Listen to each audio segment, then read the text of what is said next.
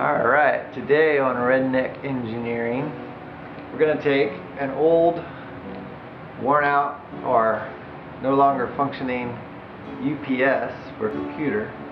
We're going to convert it into a machine that can run your laptop off of, say, a car battery or solar panels.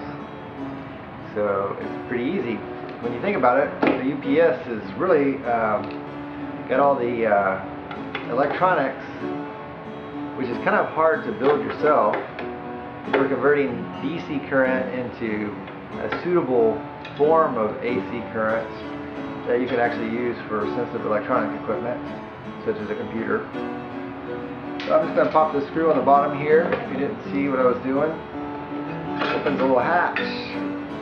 That releases the battery.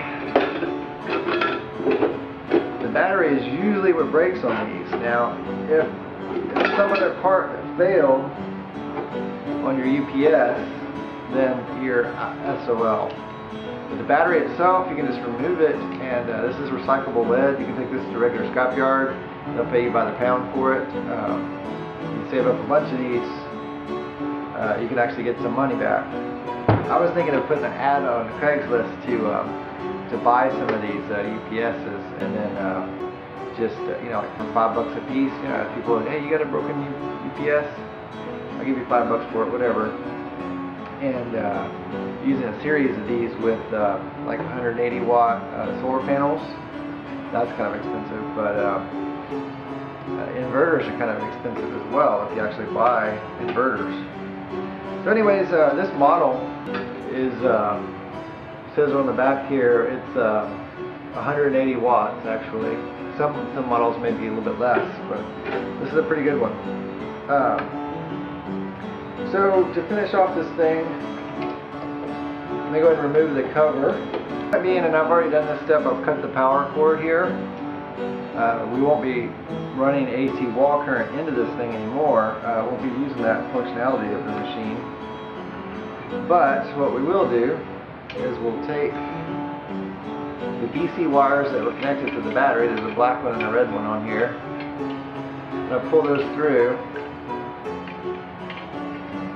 and